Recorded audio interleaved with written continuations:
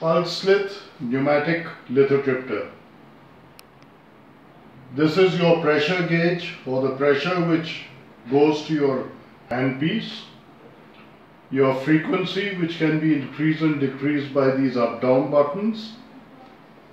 This is your counter reset, which tells you how many shocks have been fired.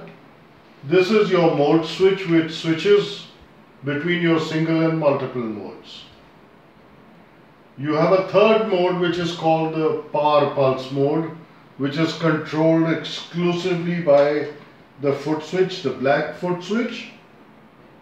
This takes the frequency to 14 Hz, which is used primarily for large staghorn stones or for large bladder stones.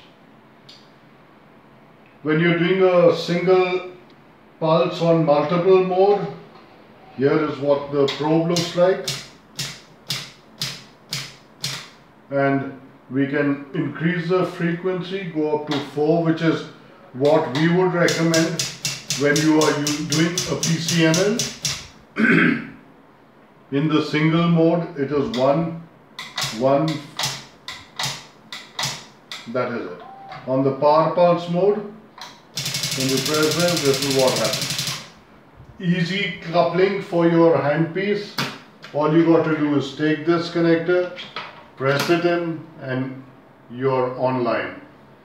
Flexible, soft polyurethane tubing for your handpiece. And then we come to the oxygen regulator, which is here you have an oxygen regulator fitted to an oxygen cylinder, and you have the blue tubing which comes to the back of the machine, which is again a quick coupling system so that you can comfortably easily remove and fix the coupler back to the machine. In short, an effective, good performing pneumatic lithotripter. Thank you.